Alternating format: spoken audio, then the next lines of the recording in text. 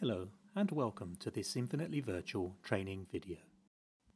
In this section we will learn how to download and install the Virtual Infrastructure Client.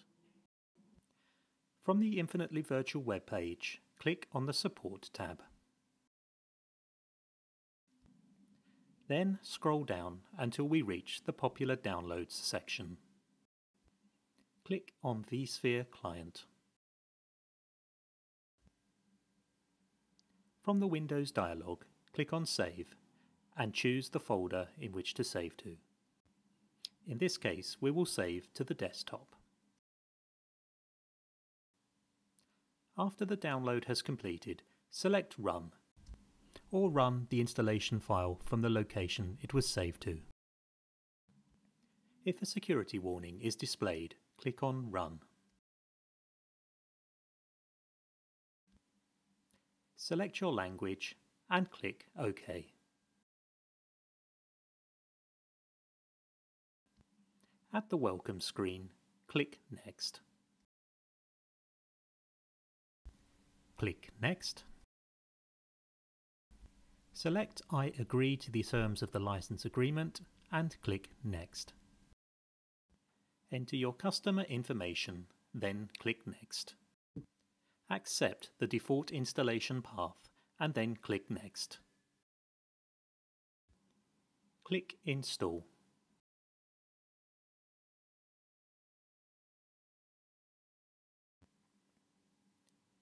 Click on Finish to complete the installation.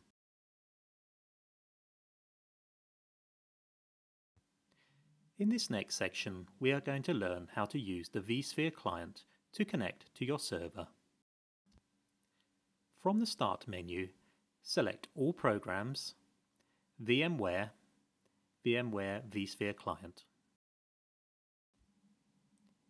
Enter the username and password you received when your Infinitely Virtual account was set up.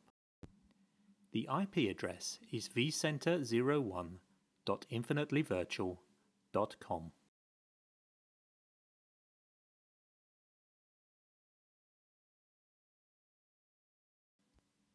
Click the Login button. Should you receive a certificate warning, put a check mark in the Install this certificate and do not display any security warnings option and click on Ignore.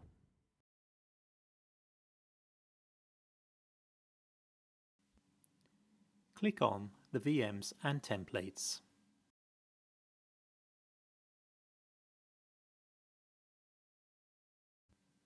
Select your server from the pane on the left.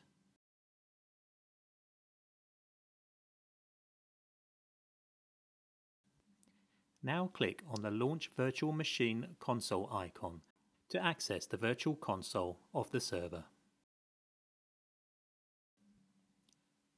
The virtual console gives a full monitor, keyboard and mouse access to the server. To send a Control-Alt-Delete, click on VM, then go to Guest and click on the Send Control-Alt-Delete option. To close the virtual console, click on File, then Exit.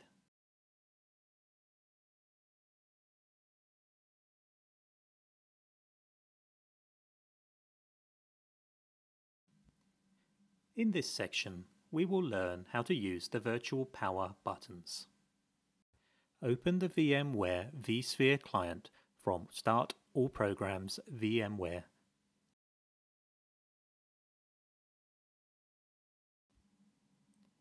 Enter the username and password you received when your Infinitely Virtual account was set up.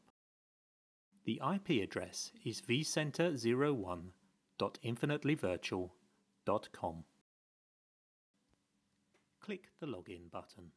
If you receive a certificate warning, put a check mark in the Install this certificate and do not display any security warnings option and click on Ignore.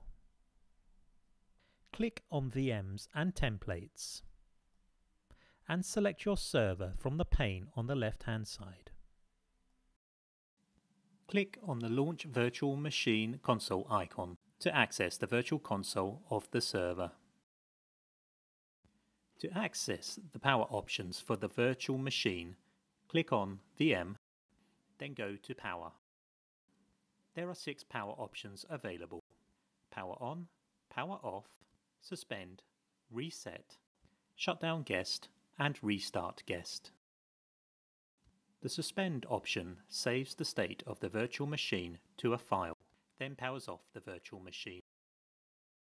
After selecting the Suspend option, the confirmation window will be displayed.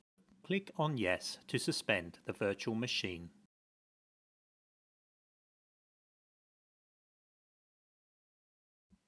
To turn the virtual machine on, use the Power On option. After the power on, the virtual machine state is restored from the file, and it resumes operation from where it was before it was suspended. The Power Off and Reset option should only be used if the host operating system has become unresponsive. These are the equivalent of turning off the power or pressing the reset button on a real computer. Performing a power off or reset without properly shutting down the host operating system first can cause data corruption. Let's cancel this. To shut down correctly, go to VM Power Shutdown Guest. Selecting the Restart Guest option will both shut down and reboot the server correctly.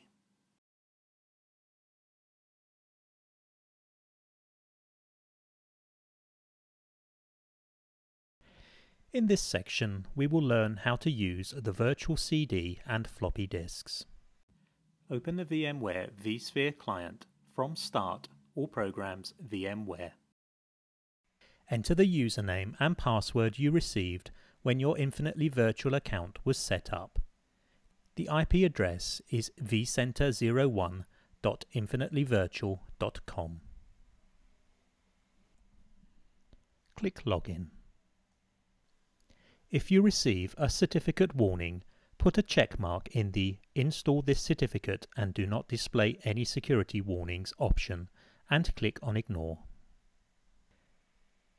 Click on the VMs and Template button. Select your server from the pane on the left-hand side. Click on the Launch Virtual Machine console icon to access the virtual console of the server. To access the CD or DVD drive of your local computer from the virtual server, click on the virtual CD icon and select the CD or DVD drive of your local computer.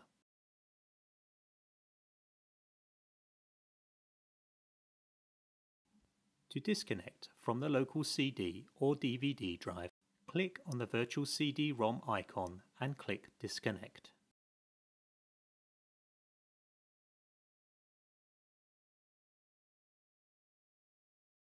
If your computer has a floppy drive, you can access this by clicking on the virtual floppy drive icon and select the floppy drive of your local computer. To disconnect the floppy drive, click on the virtual floppy drive icon and select Disconnect.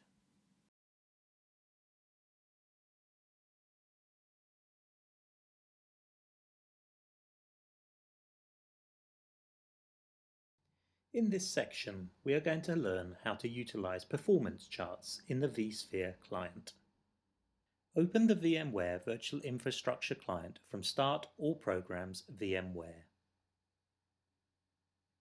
Enter the username and password you received when your Infinitely Virtual account was set up.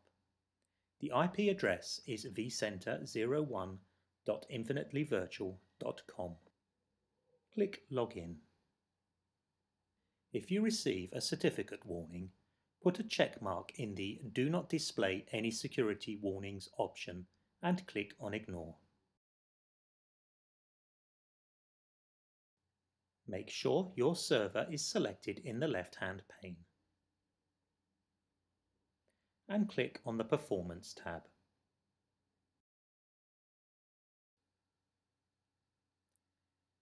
To change the items displayed in the performance chart, click on Advanced and Chart Options.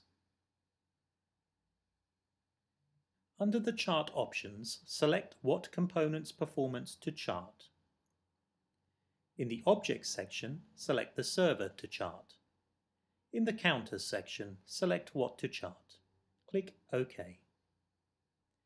To view only the chart in a separate window, click the pop-up chart icon. To refresh the chart, click on the Refresh Chart icon.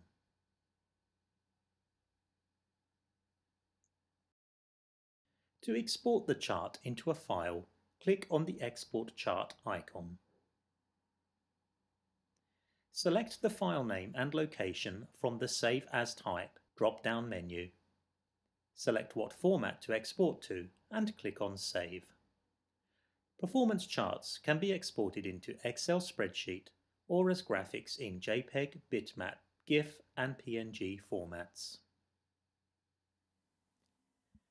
For more information on virtual server hosting, Office virtualization or cloud computing, please visit www.infinitelyvirtual.com.